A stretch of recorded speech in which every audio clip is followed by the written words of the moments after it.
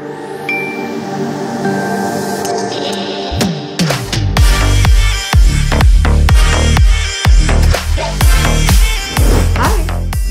to Career Talks with Sri. My name is Sreevidhya Santhosh, and through this channel, you get information about the higher education courses as well as the premium institutes. In this episode, I'm going to discuss about Indian Institute of Science, IISc, which is located in Bangalore.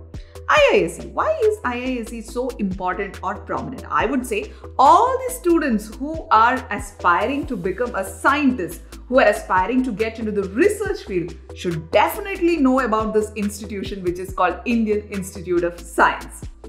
NIRF Ranking. Have you ever heard about this? NIRF is National Institute of Ranking Framework. Why is this so important? If you ever want to know how good a university is in India, then you have to check the NIRF ranking, which is provided by the central government. Okay, so NIRF ranking in the year 2021, if you check the university ranking, the first one that came in the list was none other than IISc, which is Indian Institute of Science. And also in the category of research, the first university to come up was none other than IISc. So I think you would have already understood how important or how prominent IISc is. Now, let us look about the undergraduate programs in IISc. IISc has got many other programs too, but in this video, I'm going to explain about the undergraduate programs that are provided by IISc. There are basically two programs at IISc. One is the Bachelor of Science program, Research, and the second one is BTech in Mathematics and Computing. I'm going to explain you in detail about what these courses are, as well as the eligibility criteria, entrance examination, fee structure, scholarships, and everything as such. So please make sure that you watch this video till the end to get the overall idea about IISc. Let's get into the first program, which is called Bachelor of Science. It's a research program, Bachelor of Science, Research. Fine. The duration of the program is 4 years. Basically, you'll think every BSc program is sort of 3 years, right? But here, when you do a Bachelor of Science program in research, specifically at IISc, the program is 4 years. And I think like mostly all of the programs which are like bachelors will soon move into a 4-year format. Okay, but as of now here, this is a 4-year program. Plus, you should look into the number of seats that are available here. See, it is 137 seats for the Bachelor of Science program. Don't stop watching the video thinking it's just 137 seats and I'm not gonna get through this. Never. If you can put hard work, if you can work efficiently for getting a seat in this institute, you can. Don't ever think that this number of seats are very less, so it's not my cup of tea. I can't get it. Never ever think like that. Okay. Now, when you do this program, which is called Bachelor of Science Research, this program has got a flavor of engineering, as well as, see, it has got an exposure to the social science disciplines. So you may think, what has engineering to do with this program? Or what has humanities to do with this program? You should always understand that whenever you get into research, you need to know how the society works. You need to know how the human mind works, right? So you need to have a little of idea in humanities or social sciences subject. So see, in this program, which is provided by the Indian Institute of Science in Bangalore, they are also providing you insights about humanities, which will actually help you in your career. Now, let us look into the course pattern.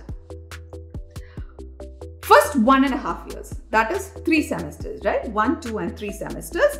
You are getting into the core courses in physics, mathematics, chemistry, biology, engineering, and humanities. That means even though they are providing various specialization programs in this 4 years, the first 1.5 years, even if you want to take any sort of specialization, you are going to go through the same program, which will give you the core courses in physics, mathematics, chemistry, biology, engineering, and humanities. Now, after this 1.5 years, that's after the first 3 semesters, what is going to happen? That is where you specialize. The 4th, 5th, and 6th semesters, that's the next 1.5 years, you do specialization plus electives from subjects that are other than this specialization. So you may be thinking, what are the specialization subjects available? I'll explain that to you in detail. Okay. Now, as of now, you please understand that the second 1.5 years, that is semester 4, 5 and 6, you're going to specialize in some subject as well as you're going to do some sort of electives from subjects that is other than this specialization. Next, you have like one more year, right? The first 1.5 years, the next 1.5 years, that makes it 3 years. Then there is one more year. This one more year is going to be your 7th and 8th semester. Now that 7th and 8th semester is a research-oriented project. Okay? Now what are the specializations that are available? See, you have physics, chemistry, mathematics, biology, materials, earth and environmental science. These are the specializations that are available in IISc. I think you may be familiar with what physics, chemistry, mathematics, biology, and even like earth and environmental science, you may understand what it is. But materials, some of the kids may get confused. What is this materials? What do you learn in that? Or why should you learn materials as a specialization? Okay. Now in materials, obviously, you need to know the material behavior. Also, maybe you will learn atomic bonding or a little of thermodynamics is very important when you learn these sort of things, right? Basically, it is all about modeling, okay, as well as designing, and I would also put it this way, processing of materials, okay? So it is modeling, designing and processing of materials. All these things you will be learning in the specialization which is called materials, okay? So you have these many specializations that are available in IISc if you are taking up a bachelor program, which I am discussing right now, fine? Now also understand 30% of the courses from other streams. You can take also 30% of courses from the other streams, and if you're taking those courses, it will definitely be shown in your transcript. Now, this is a 4-year course. If you want to take up a master degree from the same institute, you can spend 1 more year there. Okay, so that makes it 4 + 1, 5. Spending 1 more year, you get a master degree. Normally, we all think okay, master degree is a 2-year program, right? So after completing any bachelor's degree, we have to spend 2 more years for completing a master degree. But here, you have to spend only 1 more year to become a master degree holder. Now, what is the master degree that you are going to get? You are going to get a Master of Science degree. So 5 years, if you could spend at IISc, you will get a Master of Science degree. Now, what is the eligibility criteria for getting into IISc? If you want to get into IISc, in the 10+2, you have to study physics, chemistry and mathematics. So PCM is mandatory. The humanities and commerce students can't get into IISc, and even if you are a science student, it is not like physics, chemistry, bio and computer science, because a lot of children take up that option too. But here it is mandatory that you should have learned physics, chemistry and mathematics in your +1 and +2. And also, if you belong to the general category, you should get first class or 60% or equivalent grade. That is the eligibility criteria that they have set. And if you belong to SC/ST category, you just require a pass mark for getting into IISc institute. Okay. Now, entry examinations. What are the different modes through which you can get into IISc? There are different entrance examinations that you can get, and with that score, you can get an admission in IISc. The first one is JEE Main, the second is JEE Advanced, the third one is NEET, which is the UG exam for getting into the medical courses, and then comes the KVPY. I think I need not explain in detail about what JEE Main and JEE Advanced is, because a lot of people know what it is. And if you don't know, send me comments in this video so that I can make a separate video on what JEE is, so that you have a clear idea about JEE Main examination and Advanced examination. Now, another method through which you can get into IISc is NEET exam. So that is where you may get a little confused, because the eligibility criteria for getting into for writing the NEET examination is basically physics, chemistry, bio, right? You need PCB. But here, IISc clearly says For getting into their courses, they require physics, chemistry and mathematics. So please don't get confused thinking that if you have taken physics, chemistry, bio and not math for your +1 and +2, just by writing NEET UG, you can get into IISc. Nah, it's not like that. It's a little different. See, there will be some children who has taken like physics, chemistry, math and biology, right? Those kids become eligible to write the NEET examination. But they have also studied mathematics for their +1 and +2. Got me? Those students can actually take up this particular exam called NEET, and with that score, they can get into the IISc. Got it? Now the fourth option is KVPY. What is KVPY? KVPY is a scholarship examination. Do you know what clearly KVPY is? If you don't know, send in us comments so that like I can make a separate video which clearly explains what KVPY examination is. KVPY is an exam which you can write even while you're doing a +1 or like +2. There are various streams to it. Okay. So basically like for getting in here, you can either write in your +1 or +2 and there are some other things also, but this would be the most popular things, right? And after that, with that score, you can get into IISc. So these are the entry examinations that will help you to get into this particular course in IISc. Let's look at the fee structure. Now this is something very interesting. See, for the general category students, the total annual tuition fee is 10,000 rupees. Just 10,000 rupees is the annual tuition fee for studying in IISc, even if you belong to a general category. Now, other than that, there are some other fees, but like if you add it up also, I would say it is very less compared to many other institutes in India.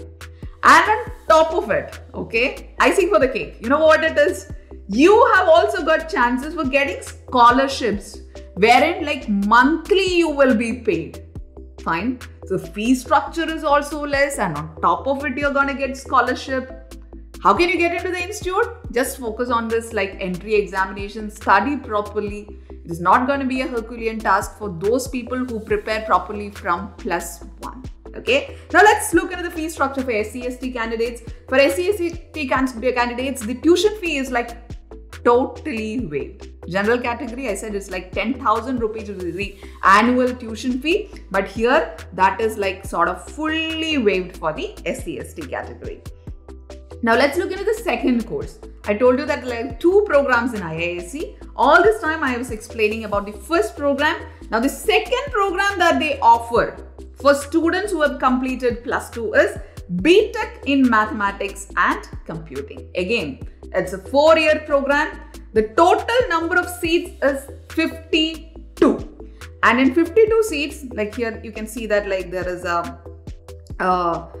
clear-cut number specification which I have given, which is like 40 + 8 + 4. That's nothing other than like there are some seats which are reserved for certain category of students. That is why this categorization has happened. Now, what are you going to study in BTech in Mathematics and Computing?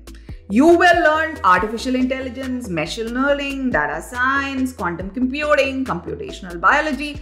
All these things are gonna come into play when you do this course from IISc, okay? And even after you come out of this course, you have opportunities for getting into any of these sectors and more if you complete this program. Now, what is the eligibility? Here, the eligibility is again physics, chemistry, and mathematics. But along with that, they are clearly saying that a language should be there, which will obviously be there, right? And any subject other than the above 4. That means the student should also have studied one more subject. That is also like a very normal thing.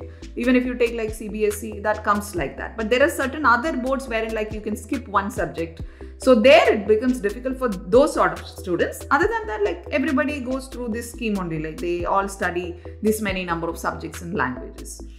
And then what is the entry exam? Here the entry exam is different. See, for getting into the other program, which was Bachelor of Science in Research, you had like 4 different entry examinations. You could write JEE Main, JEE Advanced, NEET was there, KVPY was there. But here the entry exam is like, see, it is JEE Advanced. You only have like 1 entry examination for getting into this program. And same like the other program, If you spend one more year in the same institute, here you're going to get an M.Tech degree. Okay, so spend one more year, that means like 5 years, you're going to get an M.Tech degree. Think of doing your engineering from a normal college. Okay, so there you have 4 years of B.Tech, and if you come out and if you plan to do an M.Tech program, what is going to happen? 4 years of B.Tech plus 2 years of M.Tech. That makes it like 6 years. Here in 5 years, you're going to be a M.Tech holder. That is another speciality of this program. So these are the programs that are offered in undergraduate level from IISc, which is Indian Institute of Science. Let me tell you one thing very clearly. Those students who aspire to become scientists, who plan to get into the research field, please, you understand about this courses which are provided in IISc, because you don't have to pay so much from your pocket, right? When you have opportunity to study courses free of cost, where you don't have to depend on your parents, where you don't have to put a lot of financial burden on them. Why can't you do it, my dear children? Okay, so please have a look into this program and prepare accordingly. And let me also remind you about one thing, that after doing this program from IISc, there are a lot of children who even go abroad and do their PhD. Some do it in India also, but like a lot of kids see the foreign countries as an opportunity for doing PhD and also like earning money from there. So that's all something which you have to think, like what you have to do after that. Basically, after doing the 4 year of program, BSc program of like Bachelor of Science in Research, they directly get into the integrated programs wherein they will get the PhD also. So a lot of higher education options are also available from these courses. So hope you got a clear idea about what IISc is and how you have to prepare for this program. If you have any other confusions regarding this particular program in IISc, please make sure that you put in all your queries as comments in this video. Also, could you please let me know what are the different institutes, courses which you would like to know? Because I know there is a lot of confusion when it comes to higher education, especially right after plus 2. So many courses and the internet is bombarded with information, right? So what are those specific things that you would like to know? I would like to help you. See you in the next video. Goodbye.